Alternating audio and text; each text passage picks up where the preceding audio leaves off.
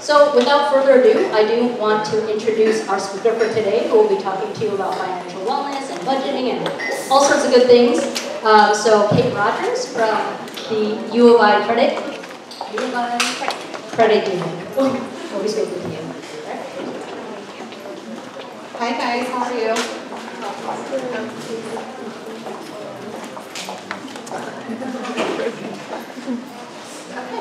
So today we'll be talking about personal money management, and it will really occur in two parts. We'll talk about where your money goes, developing a personal spending plan, Credit Score 101, which is everybody's favorite part, and then how to contact us if you have any questions. Feel free to stop me along the way if you do have questions and want to take a deeper dive. This is for you, and really to give you some tools to start thinking about where your money is going today and how you can set yourself up for financial success when you graduate. And my understanding is all of your internships are paid, so now is a great time to start budgeting. So the first component of budgeting is really knowing where you spend your money and knowing where it goes instead of wondering where it went at the end of the month or before the next paycheck comes. So most people spend their money on housing, food, transportation, clothing, entertainment, and then debt payments like credit cards, in your case maybe student loans, maybe you have a car loan. Anything I'm missing here that you guys as students are spending money on today? Tuition payments. So this is really where your money is going today. So the first step in budgeting is knowing where your money is going so that you can tell it where you want it to go instead of wondering where it went. Barriers to meeting financial goals. So there are many challenges to be able to make progress towards your financial goals. So whether that is paying off your student loan as soon as you graduate, or saving to purchase a car, or to purchase a home, or maybe you're here in Illinois now, but you know that when you graduate you want to be on the West Coast or the East Coast or in another country, really starting to save now so that when you graduate you're prepared to make that move. Typical barriers are impulse buying. Who buys anything out of impulse? I totally do it, you guys. Amazon, like it's just asking you the next best thing, or you're standing in the checkout lane, or maybe you're ordering from Grubhub or Instacart or something like that, and you're like, oh, I'll go ahead and add on that drink. But those things add up. And so knowing that really gives you a little bit more control, and just acknowledging that's what's happening and being mindful about where you're spending your money can make a big difference. Using credit cards. So if you're doing too much impulse buying, it's so easy to swipe that credit card or pull out your Apple Pay or whatever your digital wallet is and make that payment, or that buy now button on Amazon, right? You get into having to use your credit cards if you've done too much impulse buying. And then all of this kind of ties to poor spending habits. So if you don't have a budget and you're just spending willy-nilly, you don't really know where it's gone at the end of the month, and then potentially you're out of money, or you can't meet that financial goal that you had for a savings or a down payment for a mortgage or whatever it could be later on. The other thing is financial emergencies. As students, what types of financial emergencies do you encounter today? Anybody have a pet? Anybody? Okay. So pets can get really expensive. I've learned that recently. Well, relearned that. We didn't have a dog for about 5 years, and we do now. Or maybe you have to go to the hospital, or you have a medical situation that you weren't anticipating, and then you get that bill, or you have to deal with that. So those types of financial emergencies come up. If you have a car, anything related to the maintenance of that car can be a financial emergency if you're not prepared for it, if you haven't had really solid spending habits and budgeting leading up to that potential financial emergency. And for the most part, all of us are going to have some kind of unexpected expense, probably every 3 to 6 months at a minimum. If you look back over the last 3 to 6 months of your life, what came up that you spent money on that you weren't planning to spend money on? So let's start thinking about those things now and kind of plan for those and build a little bit of a cushion to be more prepared. So we talked a little bit about impulse spending. I think this is probably the biggest challenge for most people, is the impulse spending and the poor spending habits. So really give yourself the 4th degree, whether it's, what is on your mind right now that you're like, I might hit the buy button? Anybody? Yeah. Final Fantasy game. Okay, she wants to buy the Final Fantasy game. Okay. So here's the 4th degree. Do you really need it? I don't know, do you? You might really need it. Yeah, maybe you're making money off the Final Fantasy game. I don't know. Do you need it, right? Do you have to have it today? Or could it wait a week or so, or a little longer, after you've saved some money to purchase it, or reallocated your spending and not bought other things? What's going to happen if you don't buy it now, for better or worse? And in some cases, thinking about when you graduate, depending on where you work, you might need to freshen up your work wardrobe. So what is the worst thing that's going to happen? Do you really need it? You might really need it, depending on what the attire is required for that position, or maybe you don't really need it. Again, the Final Fantasy game, I don't know what's going to happen if you don't buy it now, right? I don't know. I mean, no, I'm asking. No, I'm asking. Well, I won't get to go on in-game dates with my long-distance partner who also plays. Okay, so that's important to you, right? So that's a consideration. But maybe you don't have that relationship. Maybe someone else doesn't have that relationship, and there's no consequence to them for waiting to make the purchase. So for you, it's more important, and maybe you would prioritize the purchase of the game over something else in your financial life. True? Sure. Yeah. So everybody's situation is different. We can't take one thing and say, this is good for everybody or this is bad for everyone. It really depends on the situation. And then, why have I gotten along without it until now? My guess is because it was just released, right? Like it's a new version? No. I've been playing the free version and it's getting impossible. Okay, so you've gotten along with it until now because the free version was good enough and now it's just no longer good enough, right? For me, it would be like, how have I gotten along without, I don't know, this like new pair of shoes, or how have I gotten along without like this, I don't know, piece of furniture or something like that. I mean, it's a little ridiculous, right? What we can become fixated on to spend our money on, and when we really think about if we need it, why we want it. Is it emotional? Most purchases are emotional. There's a lot of emotional ties to things that we buy and spend our money on.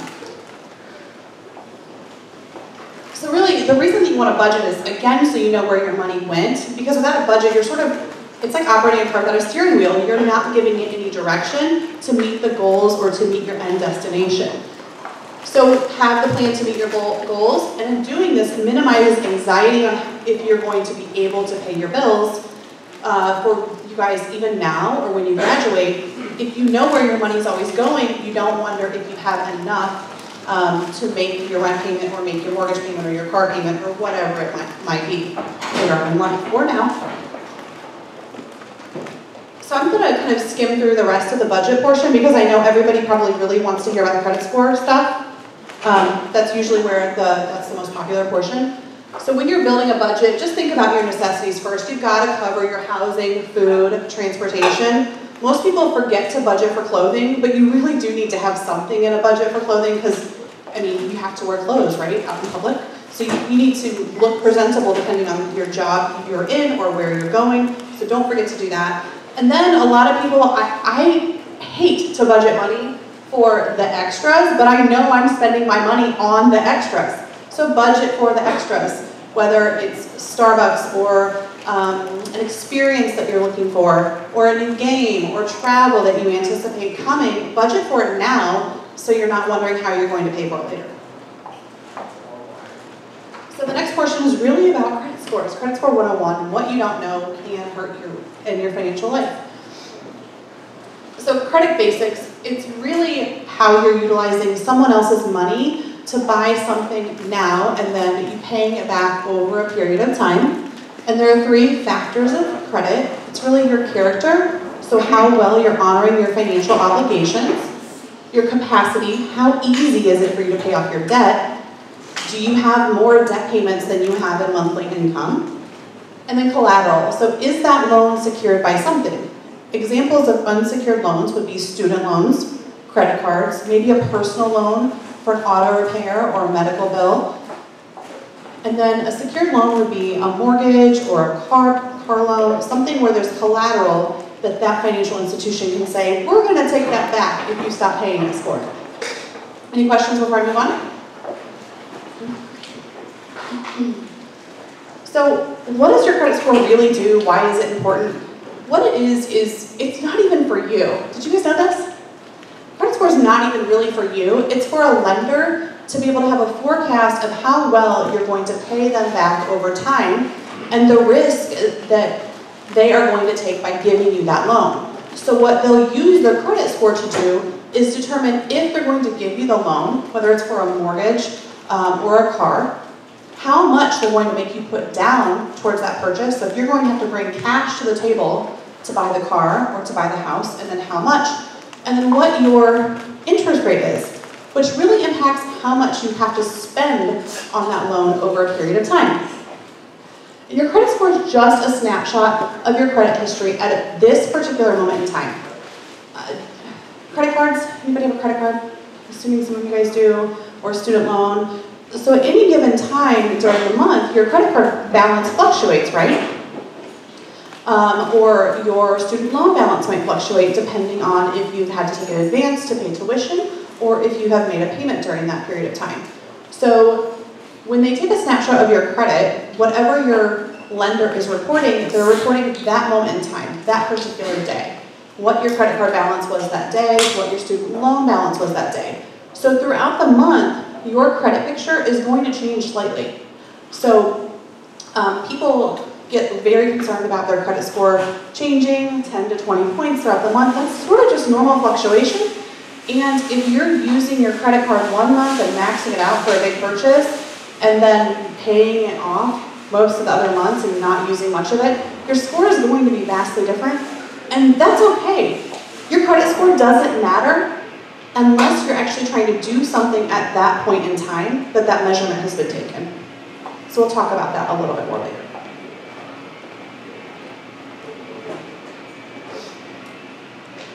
So the primary model that most lenders use is some version of the FICO score. And these are running through the main credit bureaus, Equifax, Experian, and TransUnion. And they're based on an 850 scale, so that's really the top end when you're looking at FICO scoring models. Some lenders have developed their own scoring models, and that's all really proprietary. I don't know if any of you guys are working at Synchrony or Capital One, but you know that there's probably, you guys have built your own risk score also on top of the credit score. But the primary factor for your credit score is how you're paying your bills, your payment history. Are you making your payments on time? That's step one. How much is owed? So if you have a $10,000 credit card and you have a $10,000 balance, you have nothing available, 0%. If you have that same $10,000 credit card and you have $1,000 charged, you have 90% available. Your credit score could be 100 points higher just because you have so much more available. It's really showing what it looks like to the lender and to the credit scoring model is that you're not living beyond your means. You're not having to rely on your credit cards, and you're not maybe at capacity and struggling. So if you have a credit card, try to keep that balance low in relation to the limit.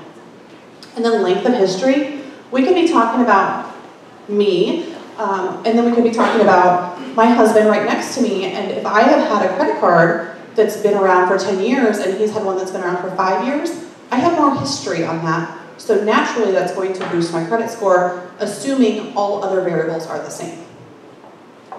And then new credit. So if you're going out and opening multiple new credit cards, accounts, loans, that really impacts what your score looks like. And then over time, as you establish that payment history, your score really starts to level out where it is going to end up.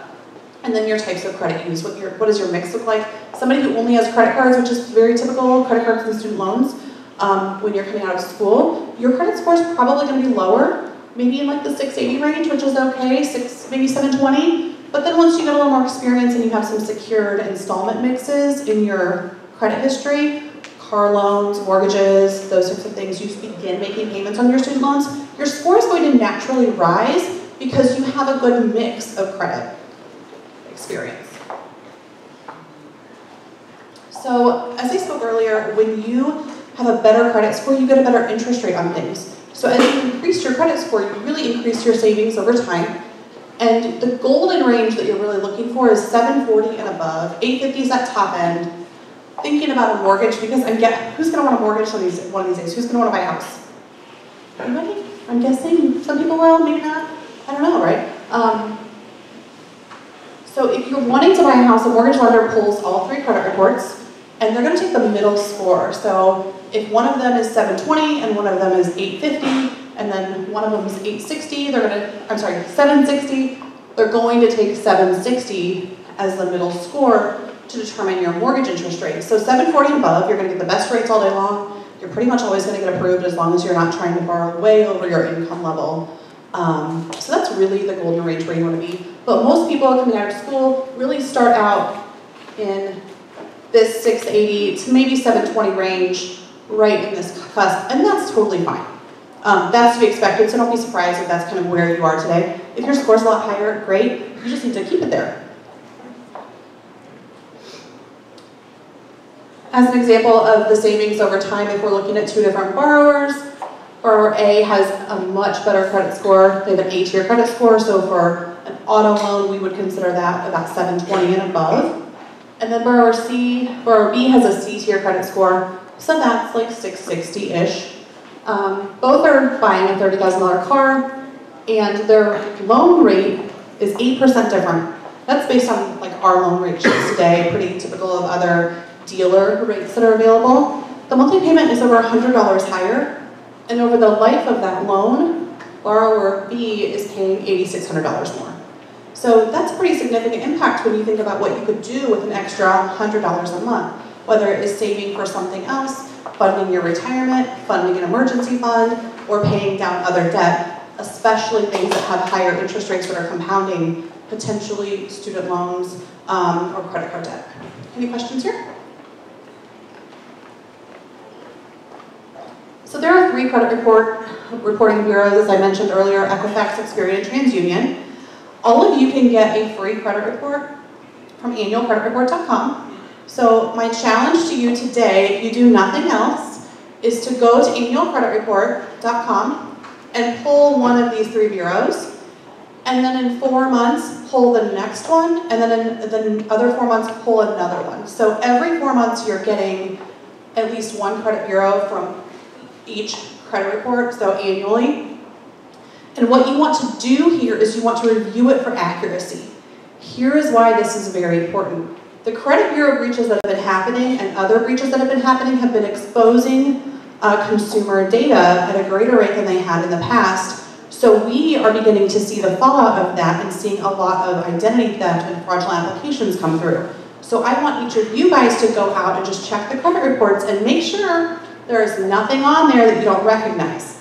So if there's an auto loan or a credit card that you know is not yours, you need to dispute it and determine if potentially there's identity theft happening. This is important now because once you graduate, you're going to have significant challenges mitigating these things later the longer they go on. So if you're pulling your credit report every 4 months, I don't want you pulling it to your score. Unless you want your score, you can go ahead and pay for that. But the free version is really to check the accuracy of what's on your credit report. This is also really important if you have a name that is very similar to your, like, if you have a sibling that has a similar name, or a parent that has a similar name, especially if you're a junior or a senior, or like a second or a third. Sometimes children's credit reports have their parents' loans on them. So go check those for accuracy. So when you go to annualcreditreport.com, again, you'll be able to get a copy of each of the credit reports annually, so space those out every 4 months, so you're always getting a fresh one. If you are denied credit, you're required to receive a copy of your credit report if requested within 60 days. And again, review those annually for accuracy, dispute your incorrect information. For more information on overall kind of credit report things, you can go to myfico.com. That's a really good place to start. There are multiple companies out there that help you, like Credit Karma, if you're interested in constant monitoring of your credit report. Some of your financial institutions will even post your credit score, depending on the services they're engaging with, on your online banking, maybe on your credit card statement. So those are a good thing to get a baseline established. But what I'm challenging you to do is go out and check to make sure there's nothing on your credit report that you don't recognize, and deal with it now rather than when you're ready to buy something.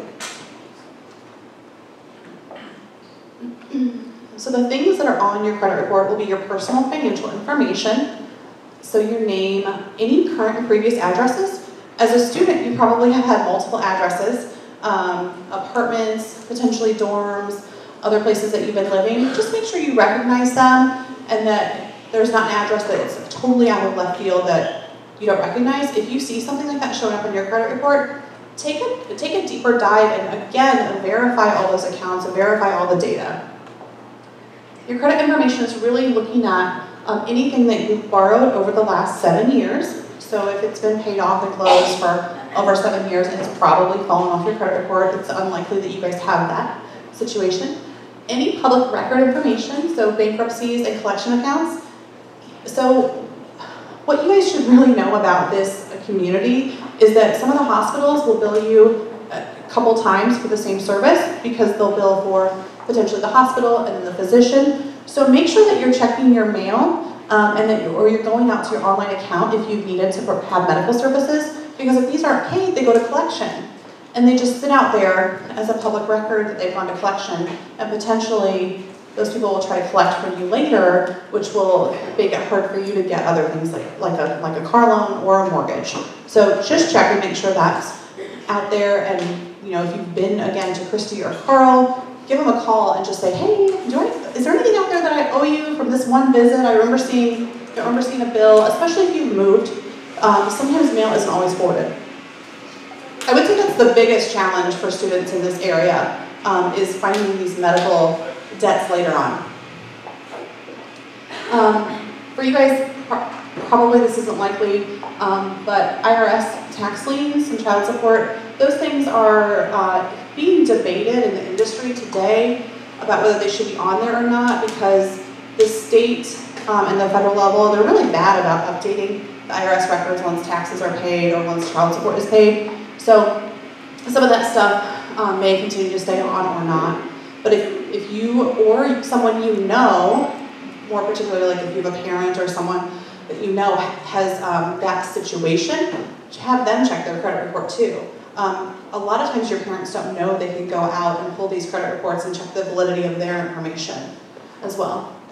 Inquiries will also show you who's looked at your credit report. There's soft and hard hits. So soft hits won't always show up, but hard hits should if you're applying for a loan or something like that. If you're applying to open a new account at a financial institution, they can do a soft hit, just really for like OFAC and like Bank Secrecy Act checks. So that's not uncommon. Those usually show up as soft hits, so you probably won't see those. Any questions along the way?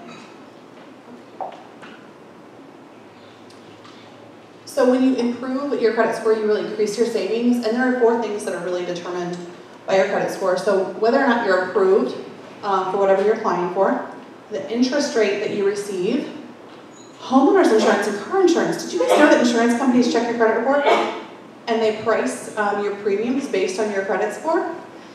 So in this case, because you are students and your score may be lower today, if you do have car insurance, once you graduate and you've seen your credit score rise, I would encourage you to shop your car insurance, because your insurance company is not going to reprice you once your score rises. But if you go shop it, the new insurance company will give you the better pricing. So keep that in mind, shopping your car insurance if your credit score rises. And then another thing is, employers do background checks, which include your credit score. So it could really impact your potential to receive that dream job offer and then get through the background check. So do everything you can now to make sure your credit score looks good and your credit report is clean. So the do's and don'ts of maintaining a good credit score: pay your bills on time, keep your balance low in relation to your available credit. So try to spend on your card no more than 25% of your limit on a monthly basis. If there are some months that you're over, it's okay, as long as you're not applying for something in that month or the month after when that bill cycles. So it's okay to spend a little more as long as you're not planning to do something that month. because your score is going to change right back as soon as that balance goes down the following month. So again, I can't say this enough, monitor your credit report for recent activity and for anything that is not yours. Have a good mix of credit cards and installment loans. Probably harder to do today than it will be in a few years once you graduate, but those are things, again, like car loans, mortgages, credit cards, sort of mixed in. The funny thing about credit is that if you always pay cash for something, you never have a credit score. So then when you go to get a mortgage or make that first big purchase, the mortgage lender is like, you don't have any credit. I can't give you a mortgage. I don't know how you're going to pay. So start building your credit now so that you have some history when you're ready to do that later. You can always work with us. We can take a look at your credit report if you have any questions. In your cases, you probably don't have a lot of ability to boost your score until you're ready to start making some purchases. But also, if you have a local community financial institution that you trust or a financial institution that you trust, regardless of who you're using, a lot of them will have financial services tools and personal money management and financial wellness tools. So reach out to them and see if they can help you take a look also. Work with really whoever you trust. So don't open accounts you don't intend to use. This is super easy if you're in a store, that really great offer to save $100 on your Amazon purchase or 20% off if you're saving at the checkout. If you're really only going to use that card for that one moment in time, I would really recommend not opening that, and I would definitely not do that all the time unless you plan to use the card and keep it active. Don't close unused accounts in good standing. You heard me earlier talk about payment history.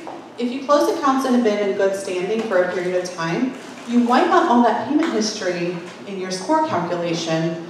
And then if that's your oldest card, like if your very first card or loan was like a store or credit card or a student loan, the credit cards are the worst because once you close that, then you maybe wipe out that payment history. Don't request a decrease on your credit limit on your cards that is going to be lower than your highest balance ever was. So if you do this, what it looks like on your credit report is that you have spent more than your limit on your credit card. So it's okay to request a balance decrease, but make sure you're not doing that below your highest limit. So check that before you do that request. And then again, don't open a whole bunch of new accounts over a short period of time. I think I am out of time and I wanted to allow about 5 minutes for questions. So, any questions? Yes? If someone does take a card, there is some credit card going on, or some credit card going on, but it gets resolved, is that how long can you have on your credit score? So I think you asked if your credit card was stolen and someone used it. So as long as the financial institution has resolved that and transferred and coded the account appropriately, it will not impact your credit score negatively in the long term. It would be different if a new account was opened fraudulently and it wasn't removed from the credit report. That's a good question. Anybody else? Do electronic funds transfers give you credit history? Say that again? The electronic funds transfers.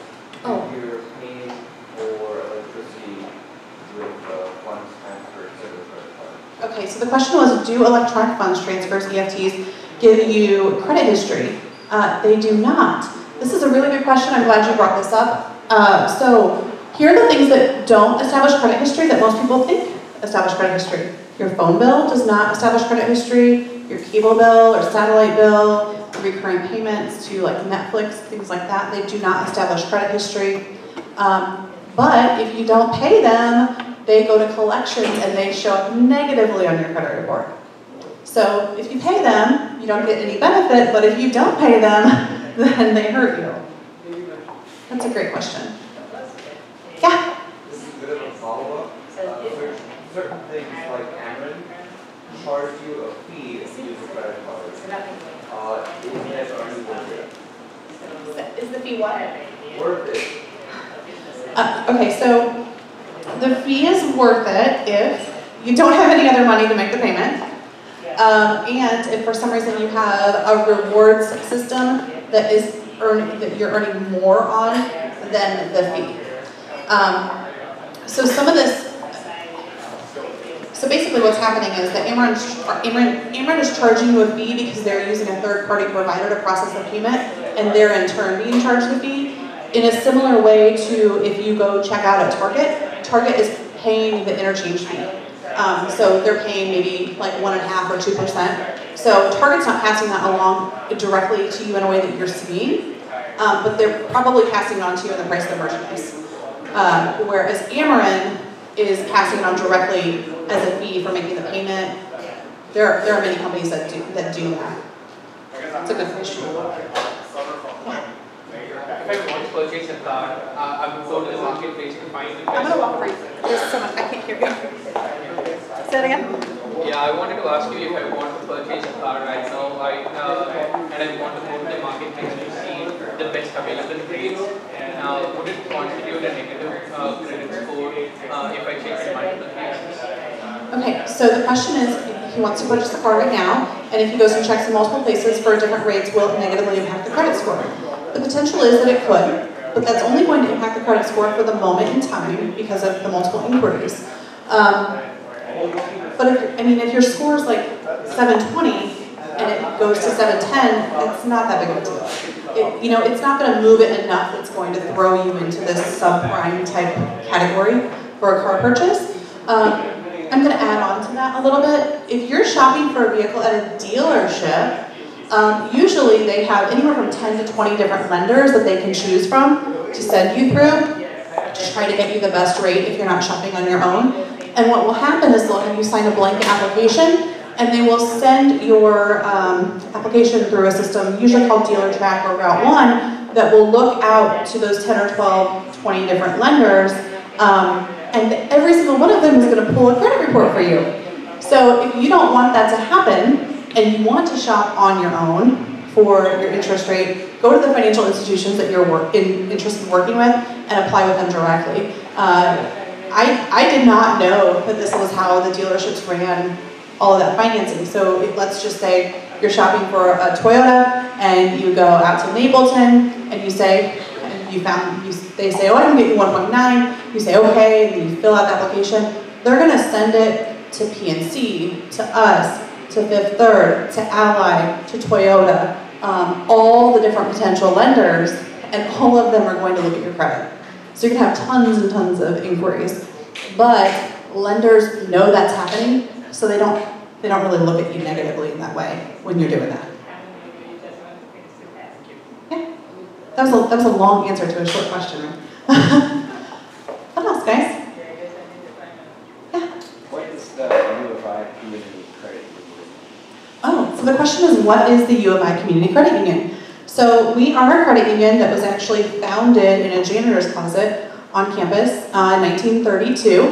And now we have a branch right over here at First Street. We have one in Lena Union, and then one on the corner of Cunningham and University in Urbana. We serve about 50,000 members. We're a full-service financial institution. So savings accounts, checking accounts, certificates, which are like CDs. We do investments and retirement planning, mortgage, auto loans, credit cards, anything that you would do at your normal financial institution, we can do. So yeah, it's a good question. So does everybody know the difference between credit unions and banks? Anybody know? So banks have shareholders, and they have a paid board of directors who governs them. And so the profits are generally returned to their shareholders. Our shareholders are our members. So when you're a credit union member, any money that the credit union earns, because we're not for profit, we return in services and products back to our members, or potentially better rates on auto loans or savings products. And our board is all a volunteer board, so they're not paid. So we're cooperative. Any questions? Okay, well, it's 12:51, so I think I'm a minute over. All right, there are budget worksheets in the back if you guys want a scratch worksheet to kind of get started on. I love a spreadsheet. I don't know what you guys like to use. There are tons of budgeting tools out there, like you need a budget now, and every dollar counts. So the thing is a budget is really a tool for you, so you need to use the tool that makes the most sense for you. So if you want to sit down in front of your PC and walk through this massive spreadsheet, do that. If you want an app that's quickly on the go telling you what you have spent, how much money you have left to spend, do that. So the thing is, it needs to work for you, not everybody else. So whatever allows you to tell your money where to go and to maintain your credit score is a tool you need to use. I'm not going to endorse one or the other, but there are so many out there. Just figure out what works. Okay? Thanks, guys. Have a good summer.